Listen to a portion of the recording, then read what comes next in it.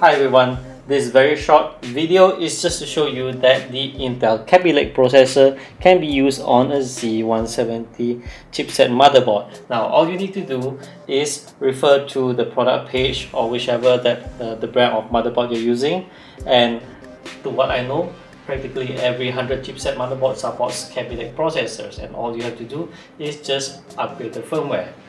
I recommend that you check out the product page of the product that you are using, just to be sure that it supports, or at least has the firmware that supports the Kaby Lake processor. By having the 100 series supporting the Kaby Lake processor, this means that if you are keen on having better overclocking experience, you are able to swap your Skylake CPUs for Kaby Lake CPUs.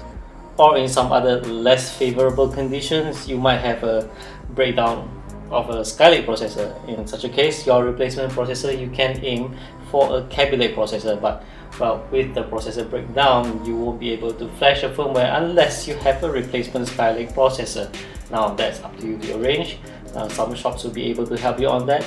Well, if that really happens to you, it shouldn't be that big of a problem, it's just a little bit of a hassle. Alright, so that's it for this simple video. Once again, just to confirm with you that I am able to run my Core i5-7600K, which is a Kaby Lake processor, on my ASRock Z170 Pro 4. Alright, that's it for this video, and thank you for watching.